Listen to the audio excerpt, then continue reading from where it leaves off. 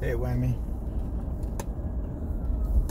So, more good news. An ambulance. No. More good news. We got another 10mm that come out. Now, I got word on this like 2 weeks ago that M&P was coming out with this. I wasn't sure if my information was correct. I was hoping it would be correct, but I wasn't sure. And voila, here it is. So, a couple things I wanna clear up, specifically for some of my subscribers that are freaking awesome and keeps the channel live. I want to talk to you guys. So, first and foremost, the Smith and Wesson M&P is not a competitor of the Springfield XDM. It is a competitor, excuse me, it's not a competitor of the XDM 3.8. It is a competitor of the Glock 20, and it is a competitor of the Springfield XDM 4.5. So, let me just give some information. The Smith and Wesson M&P 2.0 10mm comes in both a 4.5-inch barrel and a 4-inch barrel. It comes in it's a full-size grip. So you don't have an option of a subcompact. It is a full-size grip. So nowadays, more and more people are going to concealed carry 10mm. This is why the XDM was such a big deal. And it's why so many people are flocking to it. This gun is flying off the shelves. The XDM 3.8 10mm. Excuse me. And it's because people are realizing, oh, wait a minute, how about concealed carrying this? I've been concealed carrying 10mm for 15 years. And so, you know, I'm a kind of a pioneer in this thing. I've been doing this for quite a while. And for a long time, all we had was the Glock 29, really, for concealed carry. Now, some guys may do and carry the Glock 20, which is very doable. I carry full-size Glock 17 all the time, so it's doable. But the Glock 29 was much more doable. And so the Smith and Wesson M&P is not that.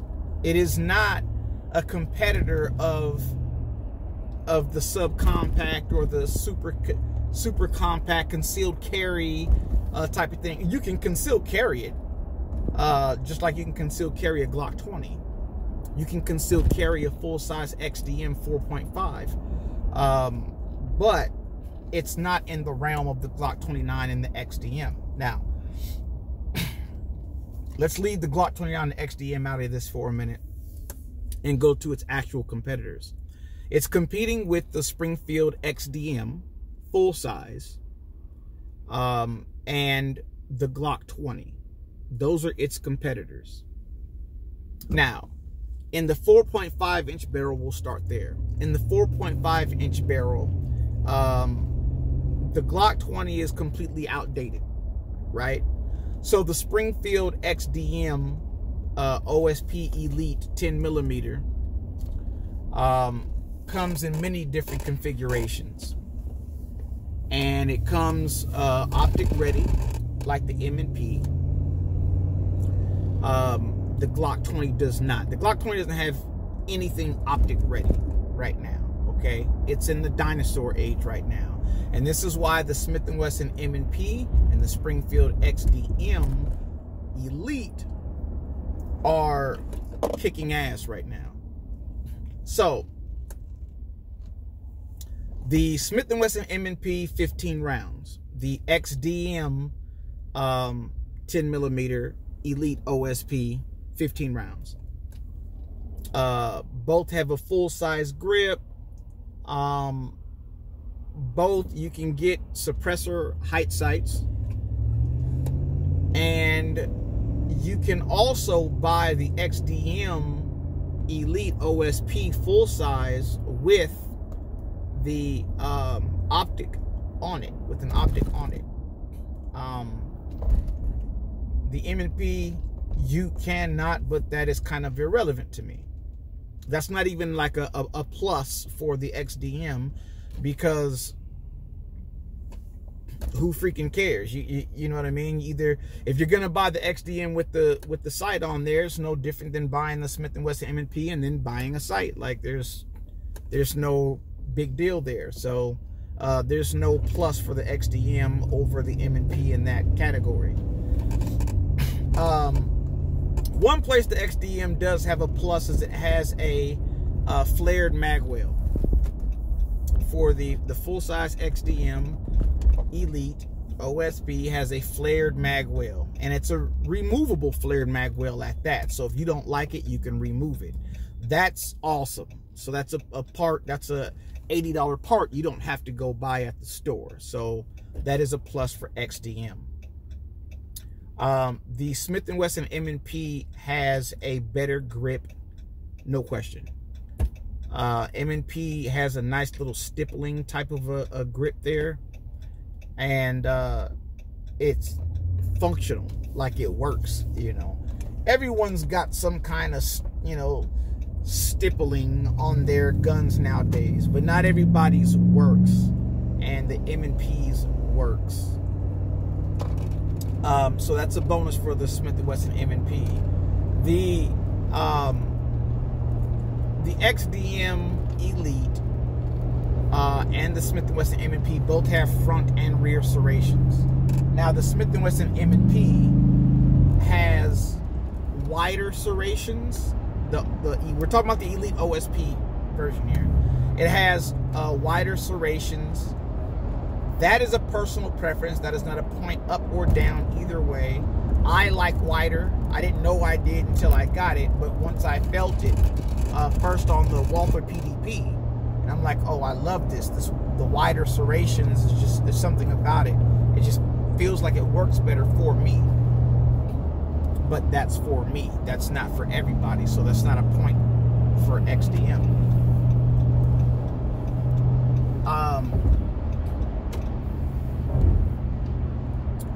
All right, and then what else do we have here?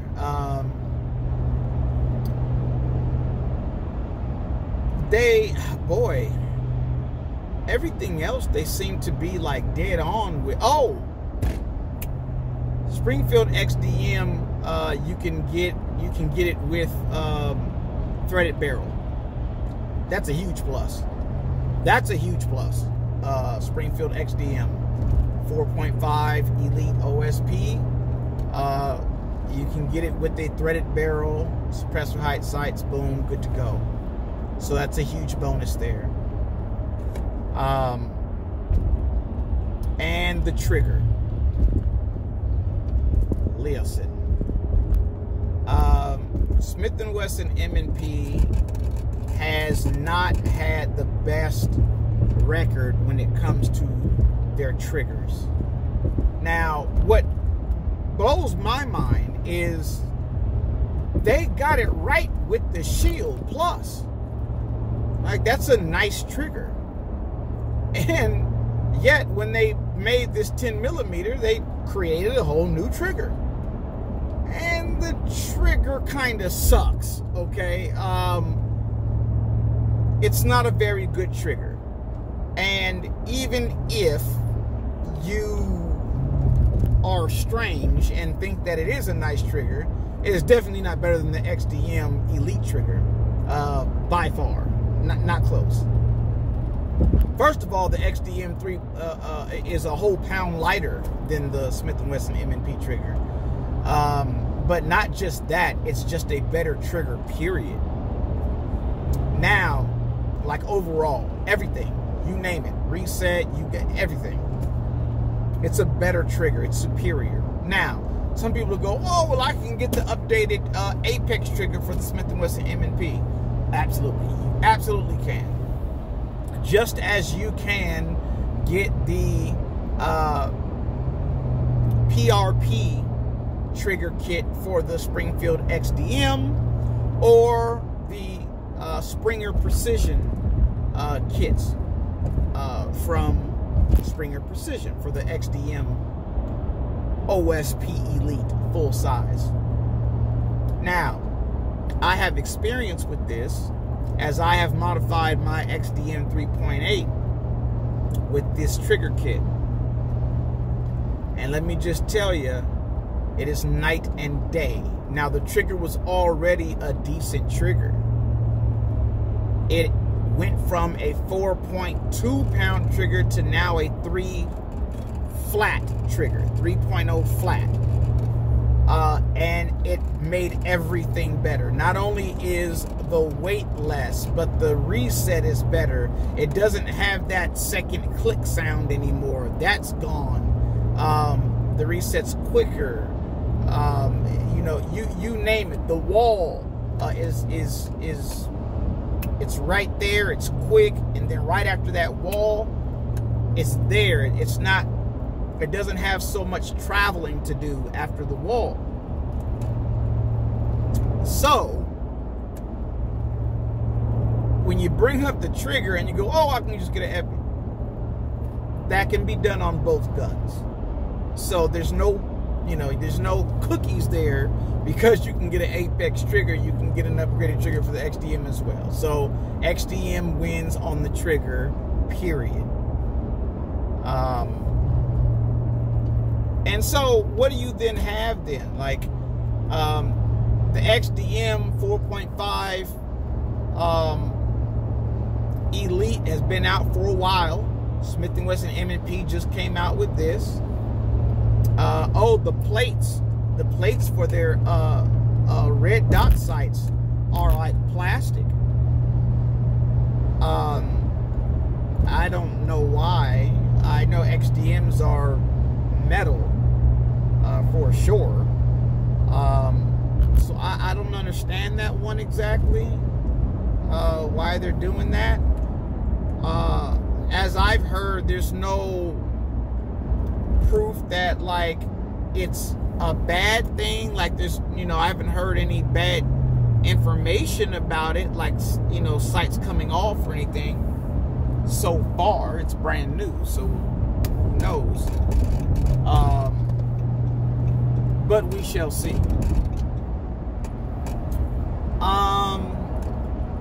What else? Oh, I missed my exit. So really, that's about it.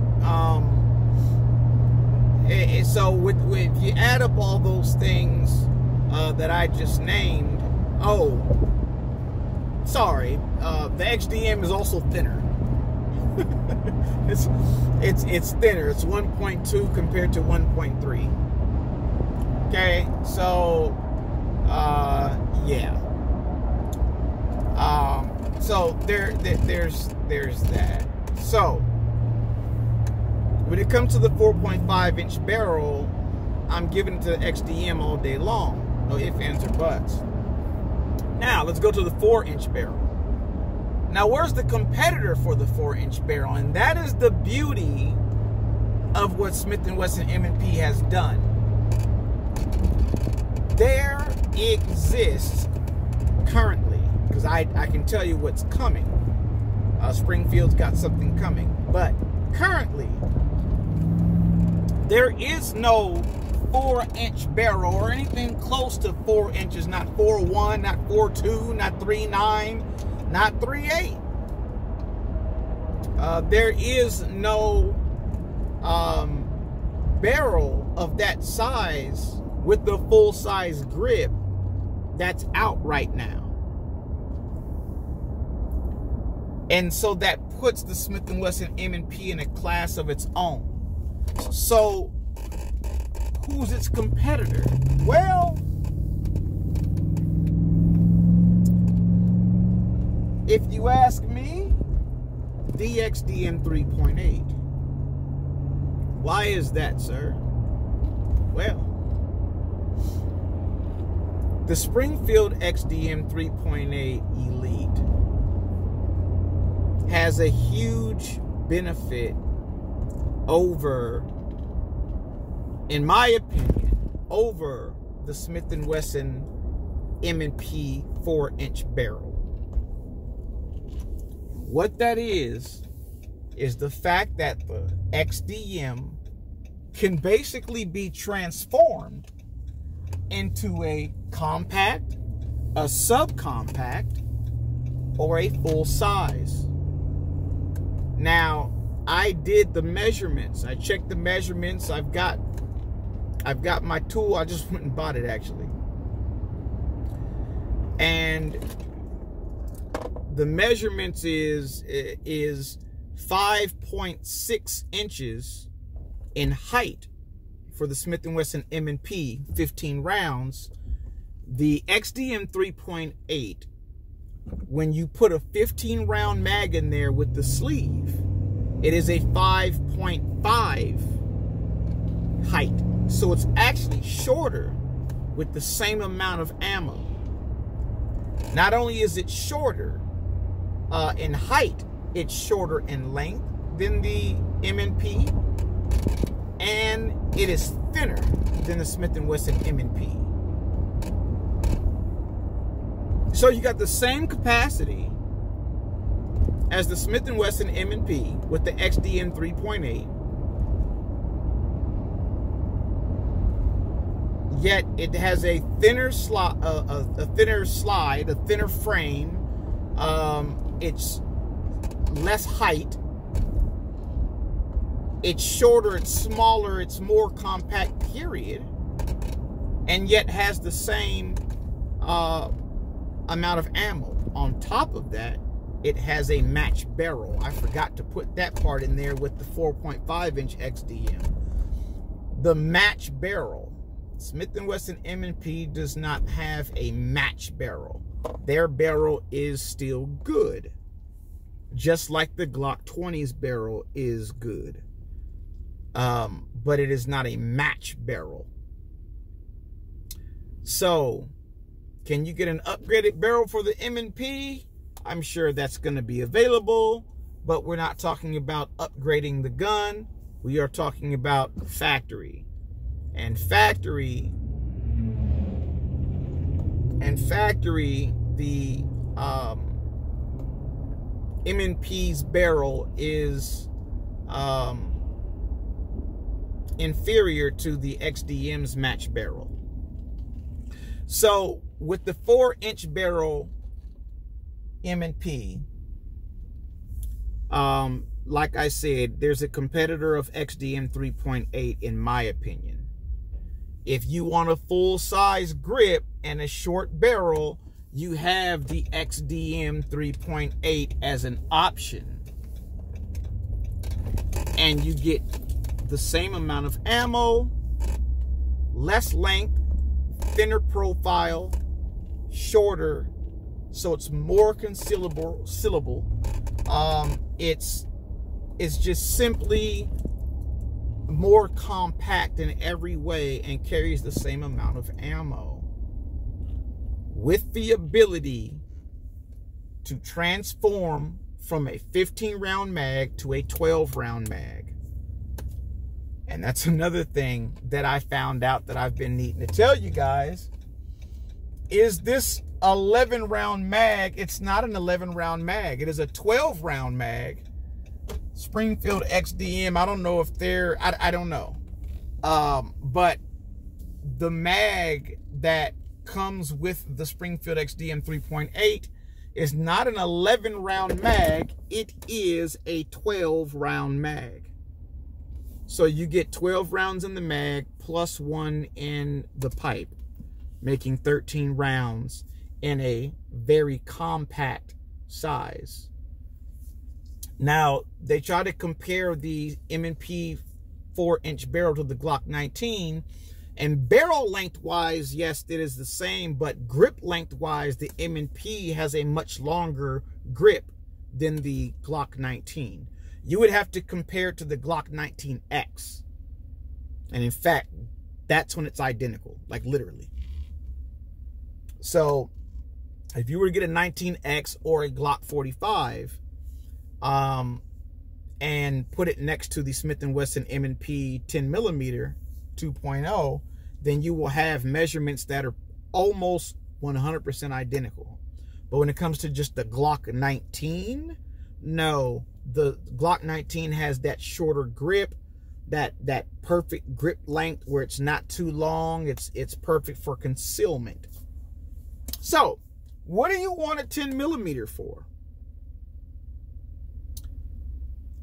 Well, look,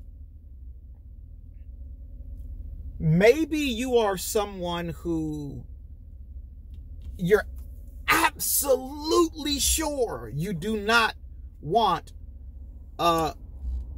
compact grip. You're positive, like positive.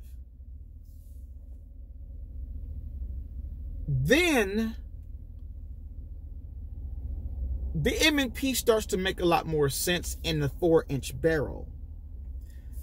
It comes with suppressor height sights, and the XDM 3.8 does not.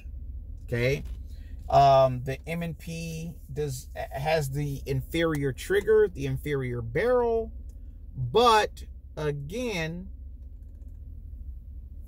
if you don't want that small grip at all, like period, then there's a better grip feel on the M&P. You get suppressor height sights from the factory with the M&P.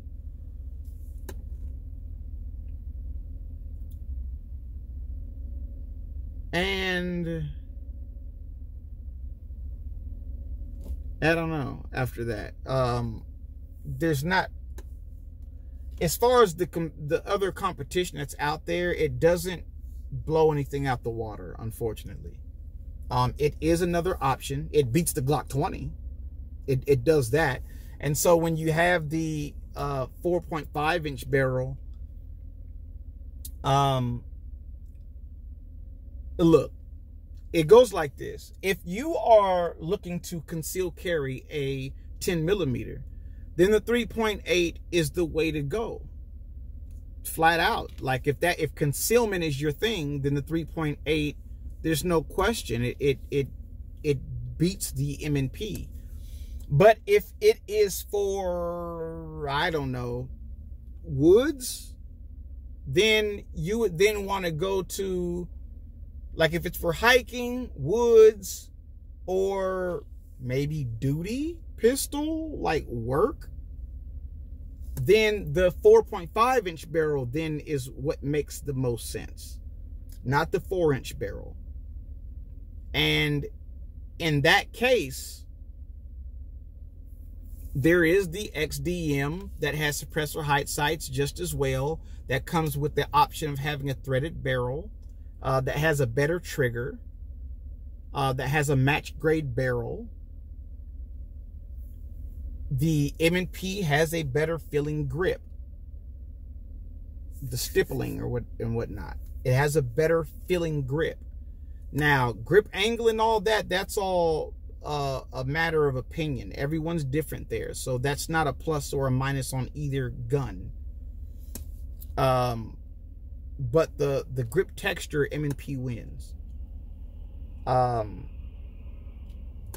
But the XDM Elite full-size 4.5-inch barrel has more to offer than the Smith and Wesson M&P 4.5-inch barrel.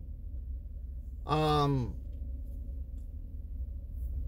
the way around, really, except for the feel of the grip, you know. So my opinion is it's another option. If you were thinking about getting a Glock 20, there's still reasons to go Glock. Now, don't think there isn't. There's lots of reasons to go Glock still. But at this point, personally, I would go Smith and Wesson M&P over Glock. But maybe you just don't like the look of the Springfield, right? If you don't like the look of the Springfield XDM, the M&P just looks better to you. Maybe the looks overpower the other benefits that the XDM provides you. The better barrel, which gives you better accuracy, the possibility of a threaded barrel. You don't get plastic plates. You get a thinner profile. You get the flared magwell. Jeez Louise. It's freaking hard to beat the XDM unless you just don't like Springfield or you just don't like the look of the gun. And in that case, Smith and Wesson M&P. But Springfield, they came to play. They came to play. They did. So there's going to be some more 10s coming out. This isn't the last ones. And Springfield's also coming out, spoiler alert, with the, for certain people just prefer to have that full-size grip and don't want the compactness at all, for whatever reason. And so they're coming out with the 3.8 full-size grip. And I can tell you right now, my 3.8 holds 16 rounds, not 15. It holds 16 rounds in the mag, plus 1 in the chamber. The 3.8 XDM Elite OSP. There's some info. It is what it is. You got more options.